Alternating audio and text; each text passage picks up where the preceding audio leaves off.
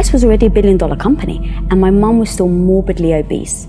And I was trying, because I care about her so much, I just want her to live for a long time. I don't care about, what she looks like. It's just like, Mum, I want you to eat healthy so you can be around for a long time. And I try to, give her free Quest bars. I offered to pay for trainers for her. And every time I would say, Mum, like, what can I do? How can I help? She just said, I'm too old, I can't. And over time we realized the power of the mind. That Quest was amazing for people that were going into the gym, picking up a Quest bar, or like thinking, oh, I want to eat something healthy today.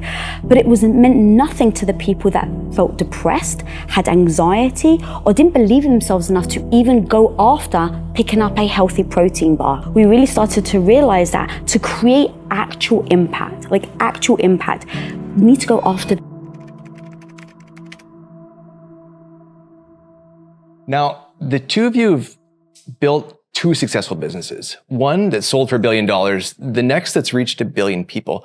Progress can look like a lot of things. So have there been trade-offs in this pursuit of progress? Have there been trade-offs, Mrs. Bilyeu? So as he was actually saying it, one other thing that we do that I think is extremely powerful is we play a game called No Bullshit, What Would It Actually Take?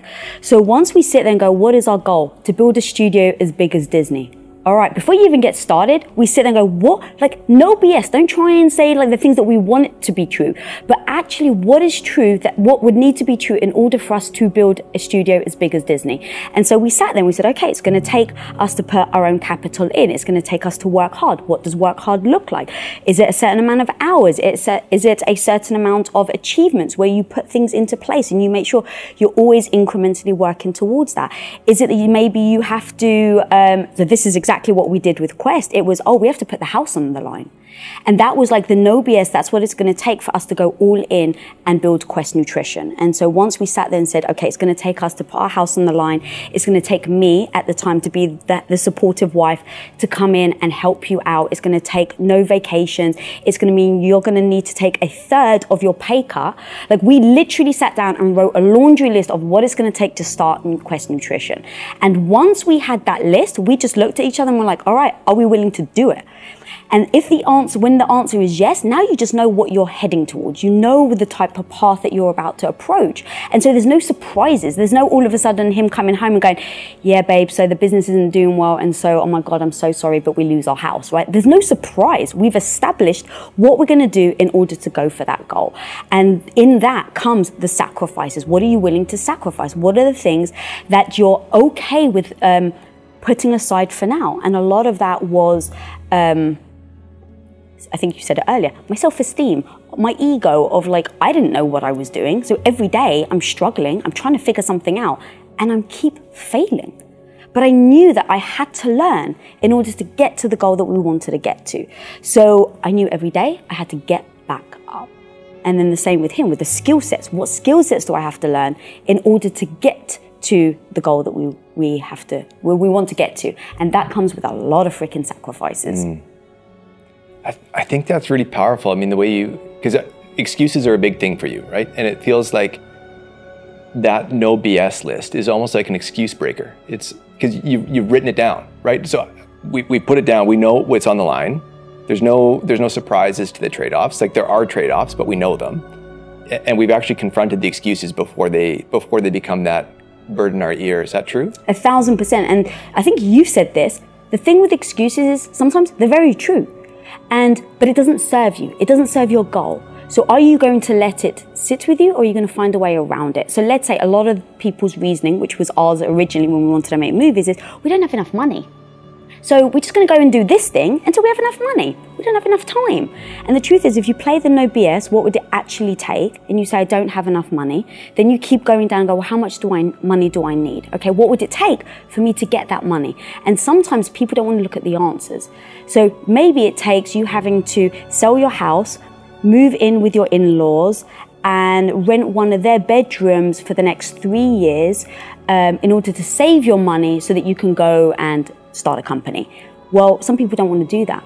Okay, well, at least now you have your answer and you're not sitting there using the excuse that you don't have enough money. You just looked at it and like, oh, for me to get there, I need to live with my in-laws for 3 years. I don't want to do that. And now you've just decided. And now you're not beating yourself up over, oh my God, I can't believe I'm not there yet. Or like with us with Quest, we didn't leave ourselves any room for excuses, because we just went down that list of, are we giving this over? Are we doing this? Are we actually showing up?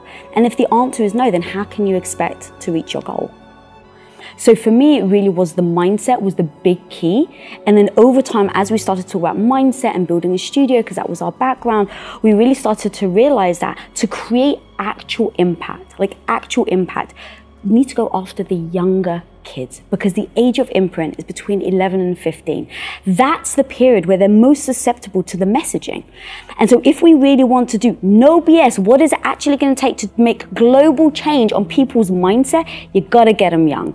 So we basically sat down and said, what does that look like? What type of studio do we build? And then for me, my personal thing has just been leaning more and more into young girls. It's I can wake up every single freaking day and fight for that 14-year-old girl that was me, that didn't believe in herself, that felt ugly, that was teased, that was made fun of for my looks.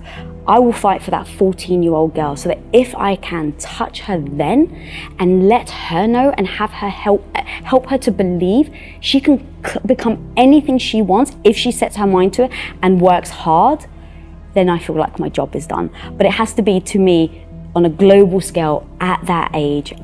That's how you really make real change. So every day I wake up for that 14-year-old Lisa. You know, work ethic starts to boil down to, how do I actually manage my days? Like, how do I actually get up in the morning, get something rolling, and do this 365 days a year, or whatever the pattern is over that time?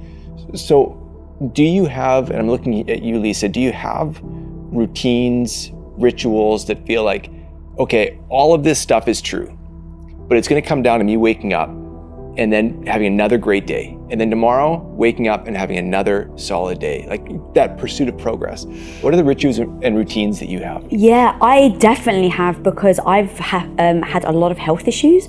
So for like 6 years, I've been dealing with just like the worst gut issues you can possibly imagine. So when it first happened, I couldn't eat for like it was what, 4? I was legitimately afraid she was going to die. It was that scary. So for about 6 months, I was on like 3 or 4 ingredients. I couldn't even put pepper on my food. I was in such gastro stress that because I couldn't eat, my hair was falling out, my nails were brittle, my stomach had been protruded out to here. So my health. Her blood glucose was in the low 40s, upper 30s, which is like you may start having a seizure territory. Yeah, and I was just permanently there for a year.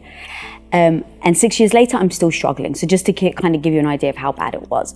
Because of that, I realized I had ignored my body. We were building Quest. I focused on how many hours am I putting in? Am I on the grind? How do I make sure that I show up? Because I was so insecure, I definitely thought that if I put more hours in, it would like outweigh how incompetent I was. And so I just kept putting more and more hours in. I was ignoring my health. My health absolutely fell apart. And since that day that my health fell apart, I said, I cannot show up for other people if I don't take care of myself. It's obviously very cliche. We have the whole oxygen mask now before you put it on someone else, but it's so true. And it took my health literally falling apart for me to realize, oh, Lisa, you are a human being. You have to listen to your gut. You have to pay attention to your body. That then created an entire system of a morning routine for me that sets me up for success, because how am I supposed to impact people if I can't even take care of myself?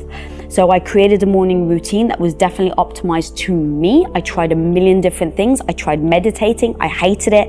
I tried yoga. I fucking hated it. And then I realized my jam was going into the gym and lifting heavy weights, listening to music and singing at the top of my lungs some, Destiny's Child songs. Like, that was my jam. I realized I felt so good after I did that.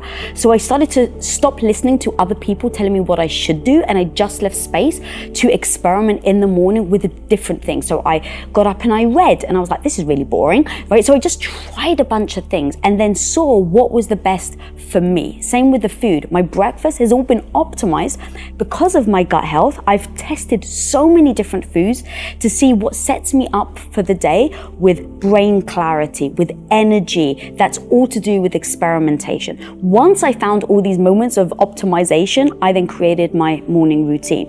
But the biggest thing that changed it for me was my Saturday routine. I take Saturday mornings off completely. I switch my phone off. I've told all of my friends, all of my family, you cannot reach me on Saturdays. Period. My friend, and of course, everyone pushes back. What do you mean? What if we need you for, emergencies? And I was like, you can text Tom. I'm with him.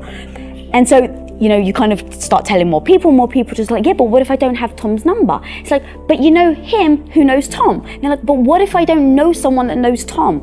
Said with love, then you're not close enough to me to warrant disturbing my self-care time.